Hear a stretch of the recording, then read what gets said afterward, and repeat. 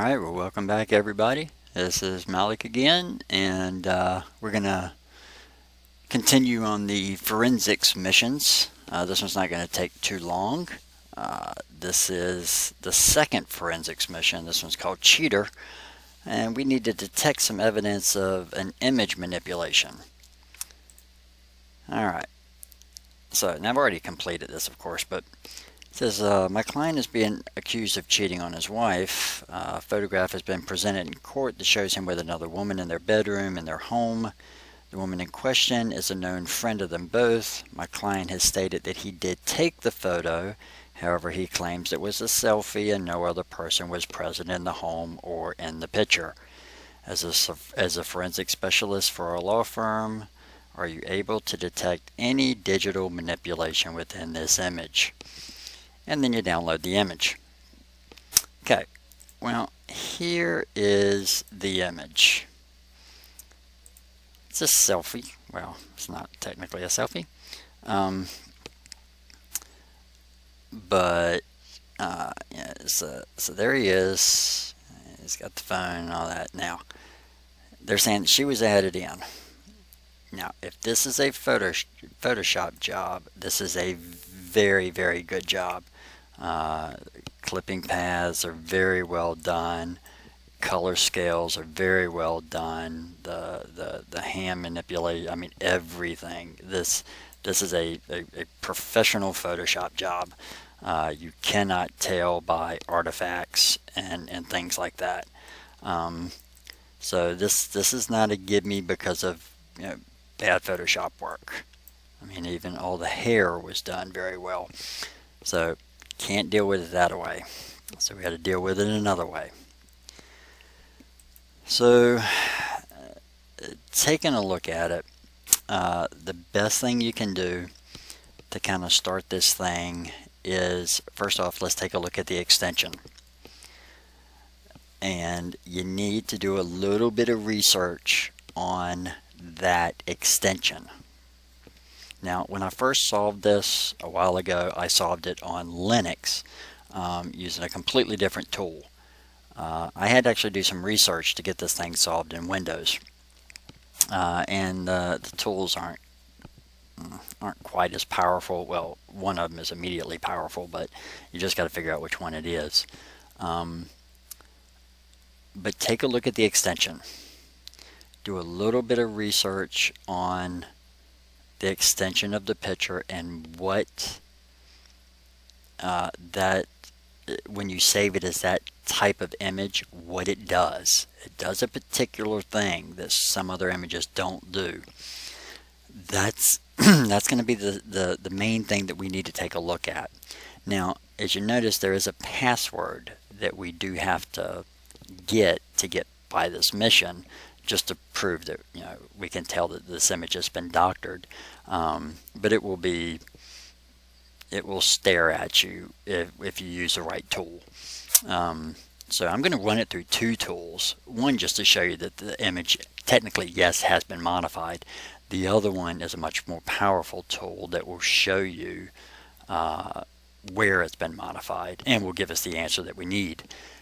But take a look at the extension, do some reading on that type of extension and what it does, and then take a look at forensics tools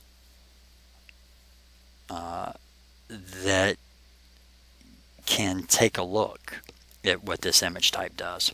So just do some research, play with some tools. If you stumble across one of many tools, the answer is going to just pop right out to you. So I'll give you a minute to do that, and then I'll show you the way I solved it.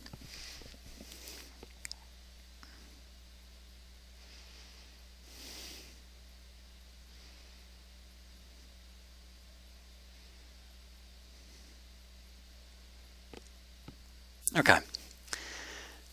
Alright, so if you looked up JPEGs and what JPEGs do, why people actually save as JPEGs, they do compression.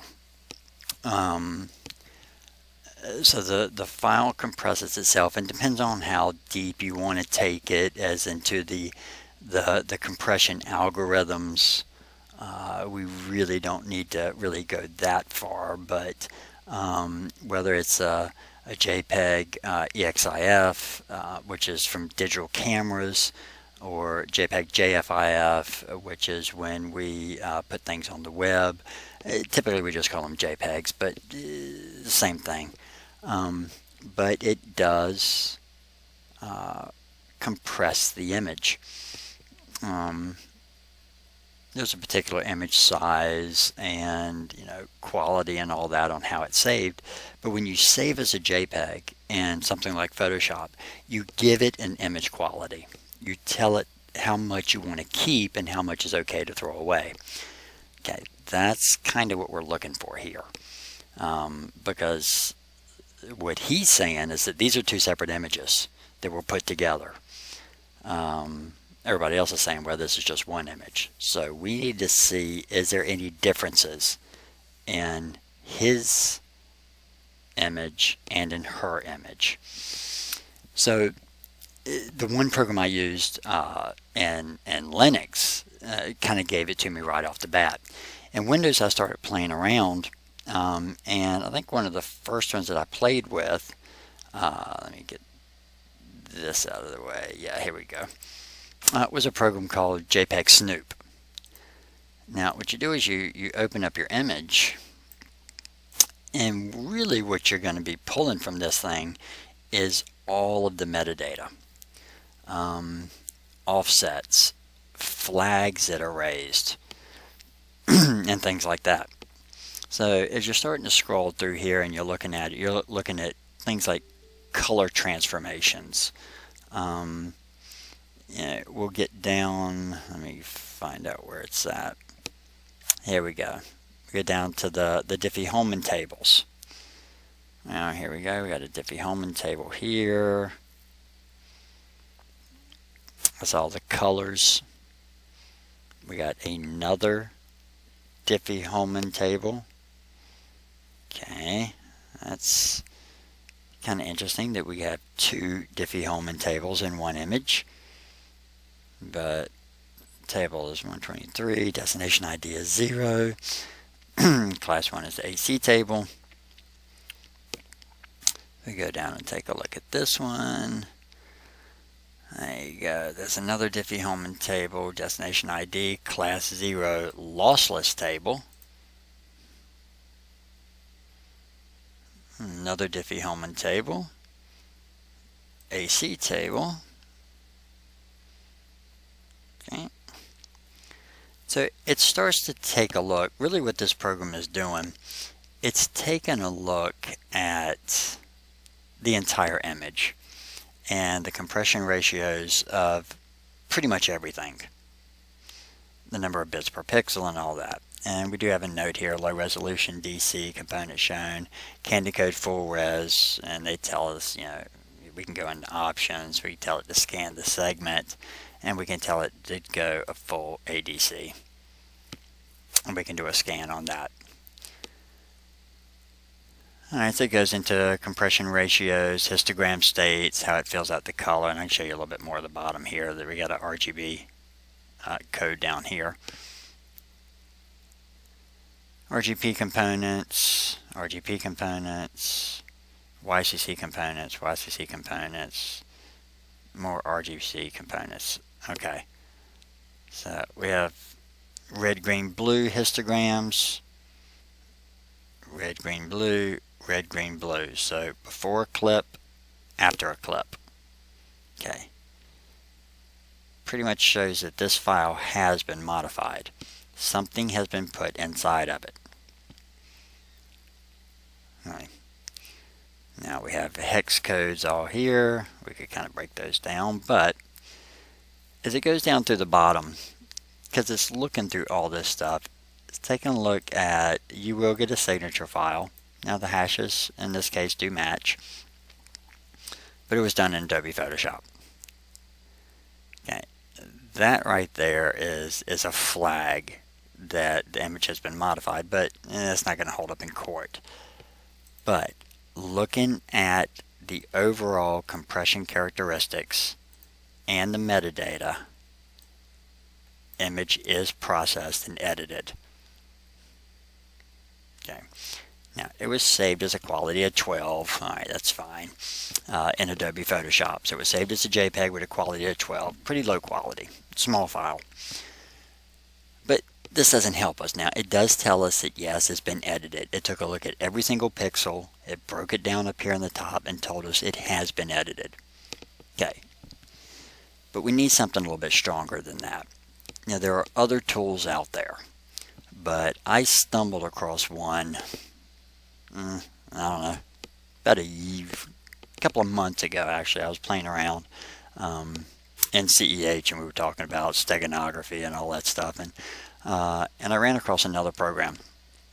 And it's actually one of the top programs out there. And the greatest thing about it, you don't have to install it. It's called Photo Forensics.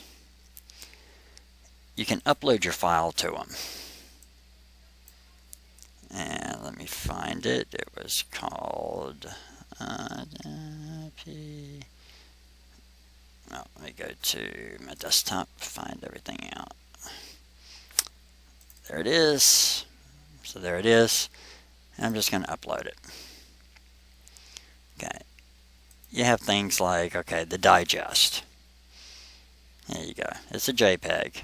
There's the dimensions. There's the file size. There's the hashes. Okay. And look. When we take a look at a couple of different modes,